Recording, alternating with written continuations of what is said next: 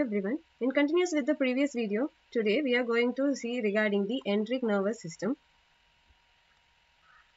So in case of enteric nervous system, we have two different types. One is intrinsic nervous system and another one is extrinsic nervous system. So here in case of intrinsic nervous system, we had already seen in the walls of GIT video that we have intrinsic nerve plexus that are Meissner's nerve plexus and Auerbach's plexus. And in case of extrinsic nervous system, we are having our autonomic nervous system, that is sympathetic and parasympathetic. So now let's see how these intrinsic and extrinsic have their exclusive action over the GI tract.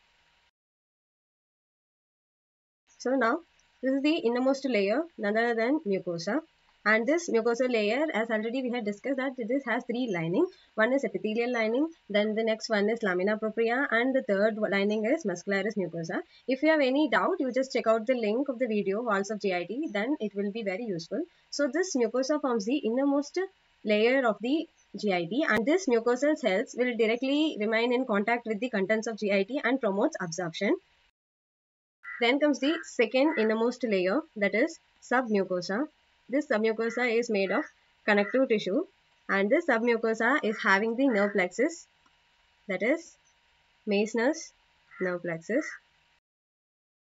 And these nerve plexus have nerve cell bodies, process of neuron cells and the receptors here. So this is the cell body, this is the receptor, and this is the neuron processes. Then comes the third innermost layer, that is muscularis layer. And this muscularis layer, we have two different folds of muscle. One is circular muscle fold, which is very thick, circular muscle fold, and the second one is longitudinal muscle fold. So here in between the longitudinal muscle fold and the circular muscle fold, we are having the enteric nerve plexus. This one is Meissner's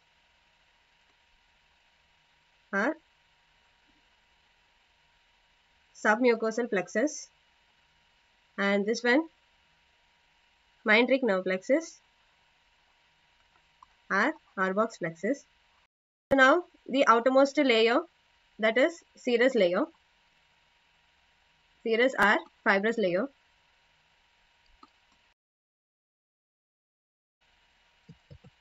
So this Auerbach's nerve plexus and Meissner's plexus gets activated. So this Auerbach's plexus and Meissner's plexus gets activated through local reflex also, and it is also stimulated by autonomic nervous system, that is sympathetic and parasympathetic activity. So let's see how local reflex is getting activated. So whenever food is entering into the GIT, so there will be receptors present in the walls of the intestine, like as we had already seen, and these receptors were stretch and chemoreceptors. So whenever wall of GIT gets stretched because of the food bolus, this nerve plexus will be activated, or whenever the food bolus is entering into the GIT, just because of the chemical reaction, this chemoreceptors get activated and they will stimulate the Auerbach's and Meissner's nerve plexus. This is how local stimulation will be there. So Auerbach's plexus is mainly concerned with the motility of GIT, and this motility is governed by two types of neurotransmitters. One is excitatory neurotransmitter present here. Those were acetylcholine, substance P, and serotonin. And in case of inhibitory neurotransmitters, they were VIP, neurotensin,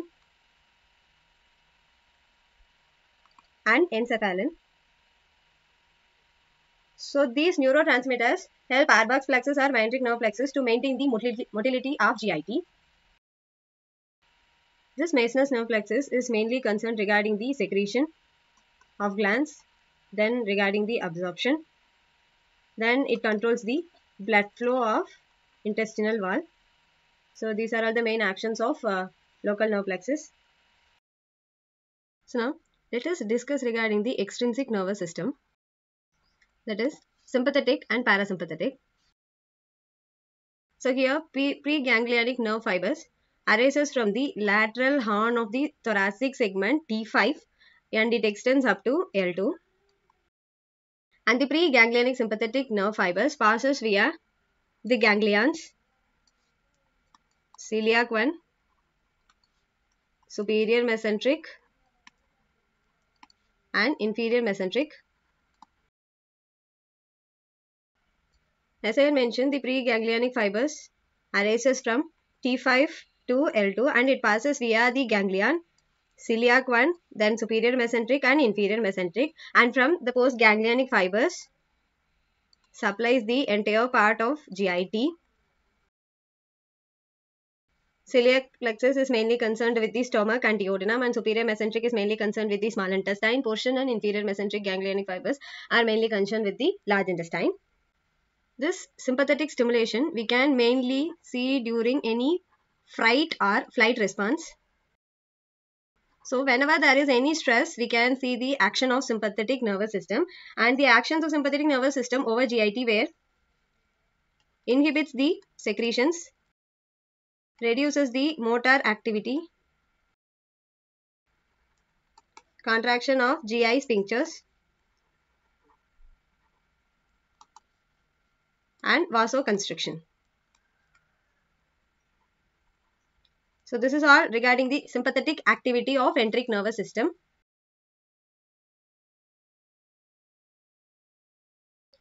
So now let's see regarding the parasympathetic activity.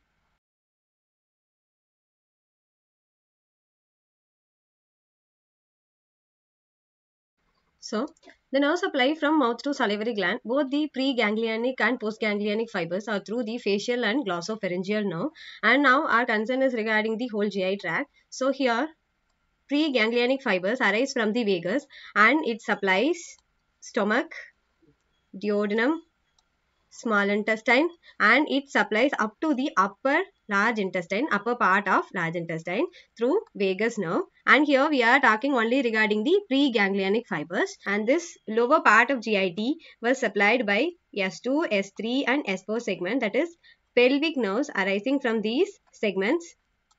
And here also there will be only preganglionic fibers. So let's see how ganglion is formed here. So these preganglionic fibers ends up into the airbox nerve plexus and Meissner's nerve plexus present in the wall of GIT, and there it will get synapsed and forms the postganglionic nerve fibers here. So in sympathetic we have separate ganglion such as celiac ganglion, inferior mesenteric and superior mesenteric ganglion, but in case of parasympathetic activity the ganglion will be formed only when the nerve fibers get synapsed with the local nerve plexus, that is airbox nerve plexus and myenteric nerve plexus. And regarding the functions of parasympathetic activity is exactly opposite to sympathetic activity. As we had seen already that the sympathetic activity is during the fright and flight response, this parasympathetic activity is mainly during rest and it helps in digestion. You can remember like this. So this parasympathetic activity improves the digestion through increasing the motility of GIT and increasing the secretions and absorptions, so which helps in the digestion process very easily. So now let's have a quick recap. So we are talking regarding the enteric nervous system, and in case of enteric nervous system we are having both the intrinsic nerve supply and extrinsic nerve supply, and this intrinsic is also called as local response, and this intrinsic supply we are having Meissner's and airbox plexus, and in case of extrinsic we are having our autonomic nervous system, that is both the sympathetic and parasympathetic activity. First is the innermost layer, that is mucosal layer. Then comes the submucosal layer. We can see Meissner's are submucosal nerve plexus. Then comes our muscularis layer, that is the third one. And here we can see the circular muscle fold which is very thick and longitudinal muscle fold which is very thin. And in between these muscle folds we are having the myenteric nerve plexus or airbox nerve plexus. And the outermost layer is serous or fibrous layer.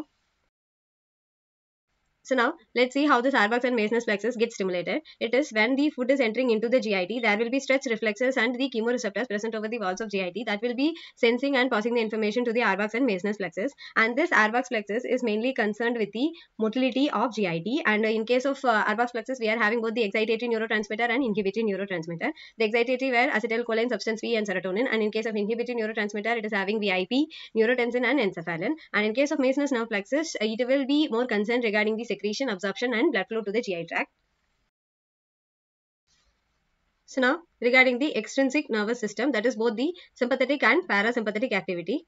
So in case of sympathetic activity, the preganglionic fibers arise from T5 to L2. You can see here, these are all the preganglionic fibers, and it synapses in the ganglia. There are 3 ganglions, one is celiac, then is superior mesenteric, then inferior mesenteric, and from there the postganglionic fibers arise and it will supply the whole GI tract, as you can see here. And let's see regarding the action of sympathetic trunk. And this sympathetic activity is mainly during the fright and flight response, that is mainly during whenever there is any stress. So there will be decrease in secretion, decrease in motor activity, and there will be contraction of GI sphincters and vasoconstriction. So now regarding the parasympathetic activity. So here from mouth through salivary gland, both the preganglionic and postganglionic fibers arise through facial and glossopharyngeal nerve, and from the stomach to the upper part of large intestine, it is supplied by the vagus nerve, and mainly the fibers are preganglionic in nature. And this lower part of large intestine is supplied by S2, S3 and S4, that is pelvic nerve. And here the postganglionic fibers arise after synapsing in the local nerve plexus, that is Auerbach's plexus and Meissner's plexus. So here let's see regarding the activity of parasympathetic nervous system. Here mainly it helps in rest and digest. So for digestion it will increase the motility and it will increase the secretions. And so this is all regarding the enteric nervous system. So if you have any suggestion regarding the topics to be discussed, just comment below. And thank you so much and happy learning.